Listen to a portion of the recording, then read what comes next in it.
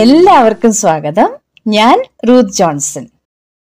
Could, would, should ഇവ ഉപയോഗിക്കുമ്പോൾ നിങ്ങൾക്ക് കൺഫ്യൂഷൻ തോന്നാറുണ്ടോ? അങ്ങനെയാണെങ്കിൽ ഇനി തെറ്റാതിരിക്കാൻ ഈ വീഡിയോ അവസാനം വരെ കാണുക.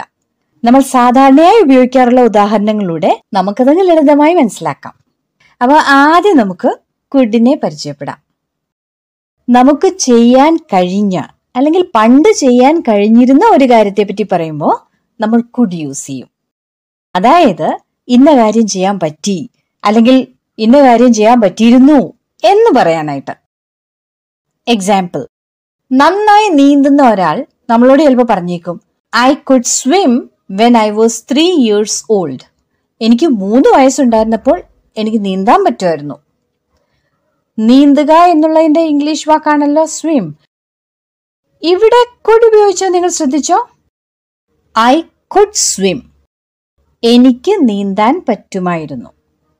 എനിക്ക് 3 വയസ്സുണ്ടായിരുന്നപ്പോൾ എനിക്ക് നീന്താൻ പറ്റുമായിരുന്നു. I could swim when I was 3 years old. I could swim when I was 3 years old.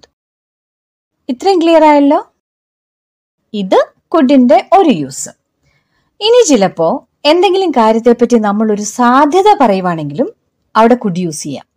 അതായത് ഇങ്ങനെ ആയിരിക്കാം, ഇങ്ങനെ ആകാം എന്നൊക്കെ പറയാനായിട്ട്. ഉദാഹരണത്തിന്, ഭയങ്കര ആവി, ഇന്ന് കുറച്ച് കഴിഞ്ഞ് മഴ പെയ്തേക്കും. ഇത് നമ്മുടെ ഒരു അനുമാനമാണ്. അപ്പോൾ ഇന്ന് മഴ പെയ്തേക്കും എന്ന് ഇംഗ്ലീഷിൽ നമ്മൾ പറയും, it could rain today. It could rain today. ഇന്ന് കുറച്ച് കഴിഞ്ഞ് മഴ പെയ്തേക്കും എന്നാണ് പറയണ്ടെങ്കിലോ, it could rain later today. It could rain later today. അപ്പൊ കുഡിന്റെ ഈ ഉപയോഗം മനസ്സിലായല്ലോ? ഇനി ഏതെങ്കിലും ഒരു കാര്യം നല്ല സൗമ്യമായിട്ട് നമുക്ക് റിക്വസ്റ്റ് ചെയ്യണം, അതായത് ഇന്ന കാര്യം ഒന്ന് ചെയ്യുമോ എന്ന് അപേക്ഷിക്കാനും നമ്മൾ കുഡ് യൂസ് ചെയ്യും. അപ്പൊ അവിടെ നമ്മൾ കുഡ് യു പ്ലീസ് എന്ന് പറഞ്ഞാണ് തുടങ്ങുക കേട്ടോ. എക്സാമ്പിൾ, ആ വാതിലൊന്ന് തുറക്കാമോ എന്ന് ചോദിക്കണം. Could you please open the door? Could you please open the door? കണ്ടില്ലേ, ഒരു പൊളൈറ്റ് റിക്വസ്റ്റ് ആണ് ഇവിടെ. അപ്പോ പാത്രങ്ങളൊന്ന് കഴുകാമോ എന്നെങ്ങനെയാ റിക്വസ്റ്റ് ചെയ്യുക? പാത്രം കഴുകുന്നതിന് ഡു ദ ഡിഷസ് എന്ന് പറയാം. അപ്പൊ നമുക്ക് പൊളൈറ്റ് ആയിട്ട് ചോദിക്കാം, could you please do the dishes? Could you please do the dishes? Clear ആയല്ലോ? അതുപോലെ സഹായം അങ്ങോട്ടും നമ്മൾ ഓഫർ ചെയ്യാറുണ്ടല്ലോ, അപ്പോഴും കുഡ് ഉപയോഗിക്കും കേട്ടോ. എക്സാമ്പിൾ, ഭക്ഷണം കഴിച്ചു കഴിഞ്ഞിട്ട് നമുക്ക് അങ്ങോട്ട് പറയാലോ, പാത്രം കഴുകാൻ ഞാൻ നിന്നെ സഹായിക്കാമേ. പാത്രം കഴുകാൻ ഞാൻ നിന്നെ സഹായിക്കാം. I could help you with the dishes. ഇവിടെ നമ്മൾ സഹായം ഓഫർ ചെയ്യുകയാണ്. I could help you with the dishes. I could help you with. ഇത് നല്ലൊരു യൂസേജ് ആണ് കേട്ടോ. അപ്പോ നിന്റെ പ്രോജക്റ്റിൽ ഞാൻ നിന്നെ സഹായിക്കാം എന്നെങ്ങനെ ഓഫർ ചെയ്യും? I could help you with your project. I could help you with your project. അപ്പൊ ഇതുവരെ നമ്മൾ കുഡിന്റെ പ്രധാനപ്പെട്ട പല ഉപയോഗങ്ങൾ കണ്ടു. ഇനി നമുക്ക് വുഡ് എപ്പോഴൊക്കെയാ യൂസ് ചെയ്യുന്നത് നോക്കാം. പലപ്പോഴും നമ്മൾ പറയാറില്ലേ, ഞാൻ വിചാരിച്ചു അതിങ്ങനെ സംഭവിക്കുമെന്ന്, പക്ഷെ അതങ്ങനെ സംഭവിച്ചില്ല. നമ്മുടെ വിശ്വാസം അതായിരുന്നു. ഇങ്ങനെയുള്ള സാഹചര്യങ്ങളിൽ നമ്മൾ വുഡ് യൂസ് ചെയ്യും. എക്സാമ്പിളിലൂടെ മനസ്സിലാക്കി തരാമേ. മീറ്റിംഗ് ക്യാൻസൽ ആയത് ജോൺ അറിഞ്ഞില്ല. ജോൺ അതേപ്പറ്റി നമ്മളോട് ചോദിക്കുമ്പോൾ നമ്മൾ പറയും, അയ്യോ ഞാൻ വിചാരിച്ചു ബാബു നിന്നെ അതേപ്പറ്റി അറിയിക്കുമെന്ന്. അത് ഇംഗ്ലീഷിൽ എങ്ങനെ പറയും? ഞാൻ വിചാരിച്ചു ബാബു നിന്നെ അതേപ്പറ്റി അറിയിക്കുമെന്ന്. I thought Babu would inform you about that. കണ്ടില്ലേ വുഡ് ഉപയോഗിച്ചിരിക്കുന്നത്? ബാബു അറിയിക്കും എന്നാണ് ഞാൻ വിചാരിച്ചത്, പക്ഷേ ബാബു അറിയിച്ചില്ല. ഇതൊരു കഴിഞ്ഞ കാര്യമായതുകൊണ്ടാണ് ഇവിടെ വുഡ് ഉപയോഗിച്ചത്. നേരെ മറിച്ച് ബാബു നിന്നെ അറിയിക്കും കേട്ടോ എന്ന് മാത്രമേ ഉള്ളെങ്കിൽ അത് ഭാവിയിൽ നടക്കാൻ പോകുന്ന കാര്യമാണ്. അത് ഇംഗ്ലീഷിൽ പറയുമ്പോൾ അവിടെ ബാബു വിൽ ഇൻഫോം യു എന്ന് വരും. വില്ലാണ് വരിക. പക്ഷെ നമ്മുടെ സെന്റൻസ് ബാബു നിന്നെ അറിയിക്കുമെന്നാണ് ഞാൻ വിചാരിച്ചതെന്ന് പറയുമ്പോൾ അത് കഴിഞ്ഞ കാര്യമായി മാറി. അതുകൊണ്ടാണ് നമ്മൾ വില്ലിന്റെ പാസ്റ്റ് ടെൻസ് ആയ വുഡ് ഉപയോഗിച്ചത്. ഇങ്ങനെയുള്ള കുറെ എക്സാമ്പിൾസ് എപ്പിസോഡ് 39 കൊടുത്തിട്ടുണ്ട്. വിൽ, വുഡ്, വുഡ് ഹാവ് എന്നാണ് ടൈറ്റിൽ. ഈ വീഡിയോ തീരുമ്പം എൻ സ്ക്രീനിൽ ഞാൻ ആ വീഡിയോ ഇട്ടേക്കാം കേട്ടോ. അപ്പോ വുഡിന്റെ ഒരു ഉപയോഗം മനസ്സിലായല്ലോ. ഇന്നത് സംഭവിക്കുമെന്ന് ഞാൻ വിചാരിച്ചു എന്ന് പറയാനായിട്ട്. എന്നാൽ നേരെ മറിച്ച് ചില കാര്യങ്ങൾ നമ്മൾ നമ്മുടെ ഭാവനയിൽ പറയത്തില്ലേ, ഇന്നത് സംഭവിക്കുകയാണെങ്കിൽ ഞാൻ ഇങ്ങനെ ചെയ്തേനെ, അവിടെയും വുഡ് ഉപയോഗിക്കും. ഉദാഹരണത്തിന്, എന്റെ കയ്യിൽ 1 കോടി രൂപ ഉണ്ടായിരുന്നെങ്കിൽ ഞാൻ ലോകം ചുറ്റി സഞ്ചരിച്ചേനെ. If I had 1 crore rupees, I would travel the world. If I had 1 crore rupees, I would travel the world. എന്റെ കയ്യിൽ 1 കോടി രൂപയില്ല, ഞാൻ ലോകം സഞ്ചരിക്കുന്നുമില്ല. ഇങ്ങനെ ഭാവനയിൽ പറയുന്ന കാര്യങ്ങൾക്കാണ് ഹൈപ്പോത്തറ്റിക്കൽ സിറ്റുവേഷൻസ് എന്ന് പറയുന്നത്.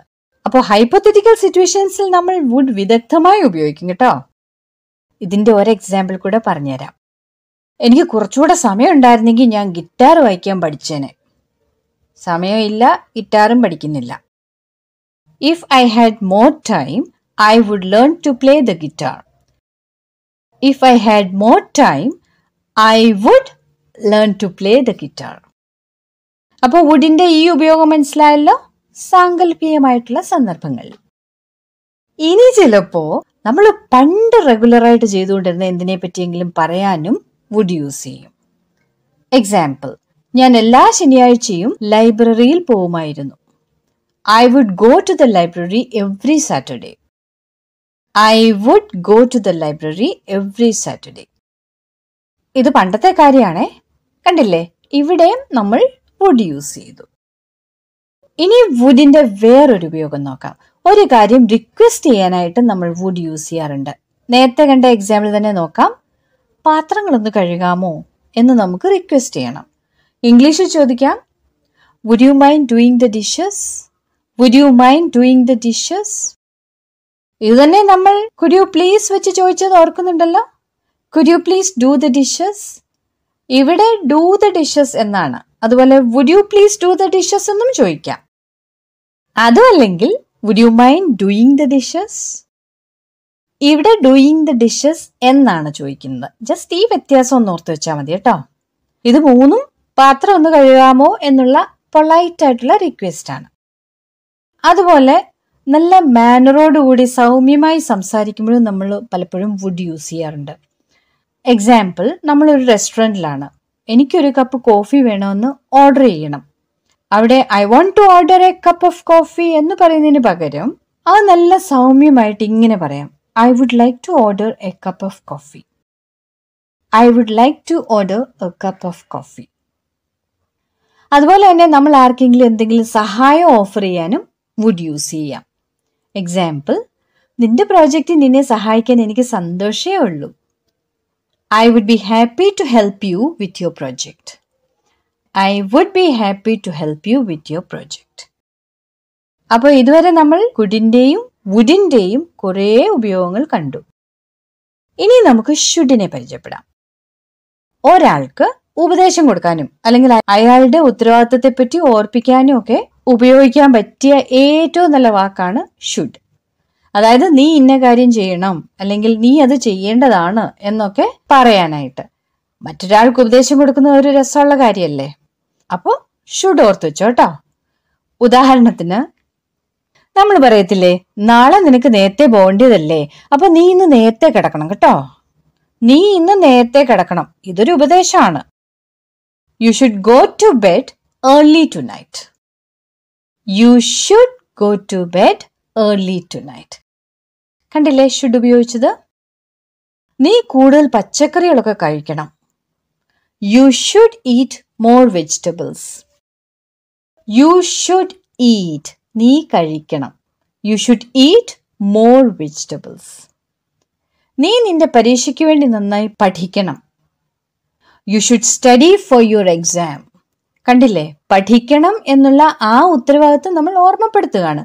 You should study for your exams. Strict ആയിട്ട് സ്വയം ഓർമ്മപ്പെടുത്താനും ഷുഡ് ഉപയോഗിക്കാം. എക്സാമ്പിൾ, ഇന്ന് ഉറങ്ങുന്നതിന് മുമ്പ് എനിക്ക് ഹോംവർക്ക് ചെയ്ത് തീർക്കണം. I should finish my homework before I go to bed. I should finish my homework before I go to bed. എനിക്കത് ചെയ്യണം. ക്ലിയർ ആയല്ലോ? അതുപോലെ തന്നെ നമ്മുടെ ഒരു അഭിപ്രായം രേഖപ്പെടുത്താനും നമ്മൾ ഷുഡ് യൂസ് ചെയ്യും. എക്സാമ്പിൾ, എൻ്റെ അഭിപ്രായം നമ്മൾ ഫസ്റ്റ് ഷോയ്ക്ക് പോകണമെന്നാണ്. I think we should go to the first show. I think we should go to the first show. ഇനി ചിലപ്പോൾ നമുക്കൊരു കാര്യം ചെയ്യണോ വേണ്ടയോ എന്ന് സംശയം കാണും. അപ്പോഴും ഷുഡ് ദാ ഇങ്ങനെ യൂസ് ചെയ്യാം. എക്സാമ്പിൾ, ഞാൻ ഇപ്പോൾ അവനെ വിളിക്കണോ? Should I call him now? Should I call him now? അതുപോലെ തന്നെ പ്രധാനപ്പെട്ട വേറൊരു യൂസേജ് ആണ്, നടക്കാൻ നല്ല സാധ്യതയുള്ള ഒരു കാര്യമാണെങ്കിൽ നമ്മൾ ഷുഡ് ഉപയോഗിക്കും. എക്സാമ്പിൾ, രാഹുൽ വീട്ടിൽ നിന്നും പുറപ്പെട്ടിട്ടുണ്ട്, ഇവിടെ എത്താൻ 2 മണിക്കൂറെങ്കിലും എടുക്കും. ഇപ്പോൾ 2 മണിയായെങ്കിൽ നമ്മൾ പറയും രാഹുൽ 4 മണിയോടെ ഇവിടെ ഉണ്ടായിരിക്കേണ്ടതാണ്. Rahul should be here by 4 PM. ഇത് ഏകദേശം ഉറപ്പുള്ള ഒരു കാര്യമാണ്, അപ്പോഴും നമ്മൾ ഷുഡ് ഉപയോഗിച്ചു. Rahul should be here by 4 PM. Clear ആയല്ലോ? അപ്പൊ ഇന്ന് നമ്മൾ കുഡ്, വുഡ്, ഷുഡ് ഇവ സാധാരണഗതിയിൽ എപ്പോഴൊക്കെയാണ് ഉപയോഗിക്കാറുള്ളതെന്ന് കണ്ടു. ഇന്നത്തെ ക്ലാസ് നിങ്ങൾക്ക് പ്രയോജനപ്പെട്ടല്ലോ? ഇനി നിങ്ങൾക്കുള്ള ക്വസ്റ്റ്യൻസ്. Question number 1. 10 വയസ്സുള്ളപ്പോൾ അവൾക്ക് ഗിറ്റാർ വായിക്കാൻ പറ്റുമായിരുന്നു. ഇതെങ്ങനെ ഇംഗ്ലീഷിൽ പറയും? She could play the guitar when she was 10 ആണോ? She should play the guitar when she was 10 ആണോ? Question number 2. ഞാൻ വിചാരിച്ചു അവൾ രാവിലെ വരുമെന്ന്. I thought she could come in the morning. അങ്ങനെ വരുമോ? അതോ I thought she would come in the morning എന്ന് വരുമോ? Question number 3. ഫസ്റ്റ് ക്ലാസ് കിട്ടാനായിട്ട് അവൾ നന്നായി പഠിക്കണം. She would study hard to get a first class എന്നാണോ? She should study hard to get a first class എന്നാണോ? അപ്പൊ ഇവയൊന്ന് കമന്റിൽ ഇടുമല്ലോ. അതുപോലെ ഈ ക്ലാസ്സിനെ പറ്റിയുള്ള നിങ്ങളുടെ അഭിപ്രായങ്ങൾ അറിയിക്കാനും മറക്കരുതേ. അപ്പൊ നല്ലൊരു ക്ലാസ്സുമായിട്ട് വീണ്ടും കാണാം. See you soon.